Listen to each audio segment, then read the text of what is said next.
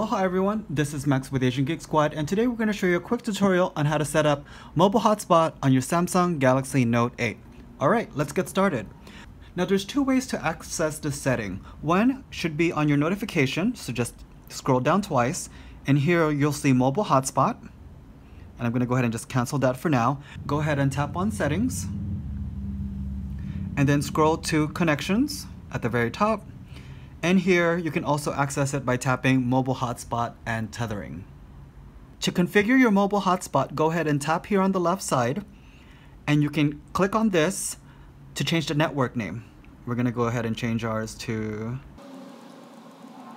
Once you do that, you can also tap on password to change your password. And I'm going to go ahead and change my password to Aloha Max. So if you see an Asian Geek Squad network, go ahead and log in with Aloha Max. Once you have configured your name and your password, go ahead and turn the mobile hotspot by tapping on. And it'll give you a warning that Wi-Fi will be turned off. Okay, now that our mobile hotspot is on, let's go ahead and use our switch to find our hotspot.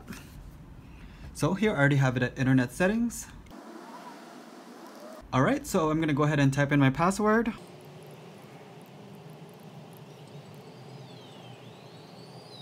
And here we are, we're successfully connected. Alright, if you guys have any questions about setting up your mobile hotspot, leave us a comment down below, and thank you guys for watching. Aloha.